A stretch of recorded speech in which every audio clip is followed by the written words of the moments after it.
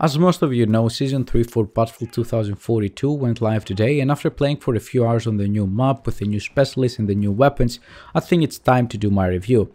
Starting off with a new map called Spearhead, it's by far the best looking map we've gotten so far in my opinion. To make things even better, it doesn't only look truly amazing, it also plays fantastic. The action inside the big cubes is phenomenal, to the point that it's even better than Stranded. And outside the big cubes, you have plenty of small hills, small paths between those rocky hills, allowing to pretty much play with whatever weapon you like. You can play with a sniper, you can play with a DMR, you can play with ARs, you can play with SMGs. And if you play the right way, you're still going to be successful. It's clear now that people working on maps have figured out what was wrong with the Lance maps, thank God.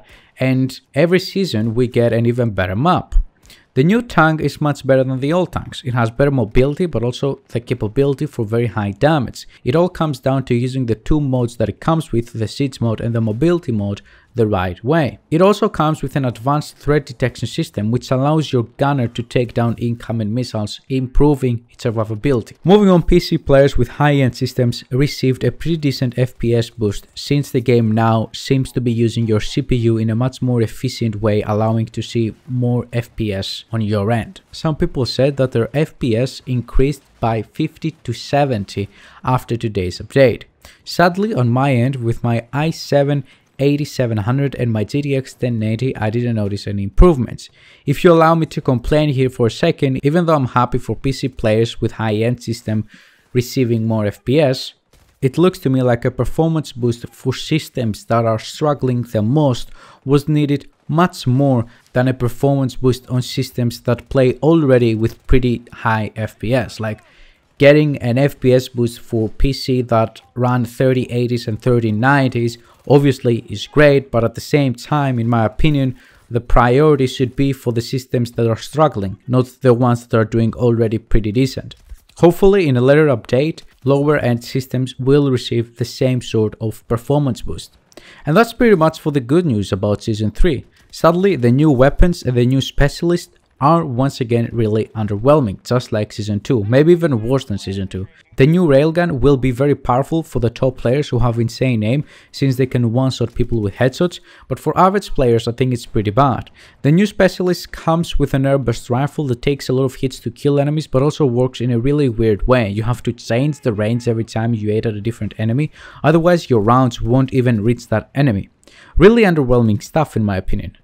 Throwing knives and shotguns obviously are nice additions, however, in my opinion, getting better assault rifles or better DMRs or better SMGs would be a much better idea than giving us throwing knives and shotguns. For people asking if it's worth coming back to the game or getting it for the very first time now, in my honest opinion, you might actually enjoy it.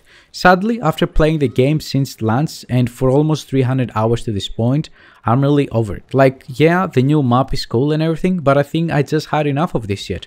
I went through all the phases: launch honeymoon phase, anger when I realized all the issues with the game, then disappointment, then false hopes for Season 1, more anger and more disappointment after the release of Season 1, even more false hopes for Season 2, skipped anger though. After Season 2 I wasn't angry, I was just disappointed, and now with Season 2 I just don't care anymore. I played for 5-6 hours and I was like, okay, like nothing changed in my opinion. Yes, the new map is fine, but it's not enough to keep me playing the game. After all this time that I've struggled to actually keep myself playing the game, getting one new map is not gonna cut it. I will probably be back with update 3.1, which will introduce the class system and the reworked version of Manifest, but until then I really don't find a reason to keep playing this game. As I said, that's because I gave up on it. It's been a year, I've had enough, I just can't be bothered with it anymore. Yes, they fixed the mouse input after 1 year that the game has been horrible. Yes, the new map is good, but for 1 year I've been playing in very bad map. So if you're somebody who has been playing all this time, I don't think you're actually gonna be, super excited about the new season. Yes, it has some new additions. Yes, it comes with some nice content, but at the end of the day, it's not enough to make up for all the shit you have to go through the last 12 months. If you haven't played the game in a very long time, I'm fairly sure that you will enjoy it more than me, so you might as well give it a shot. Make sure to leave a comment down below, guys, letting me know what you guys think about Season 3. Thank you for watching today's video. Have a wonderful day, everybody. Bye bye.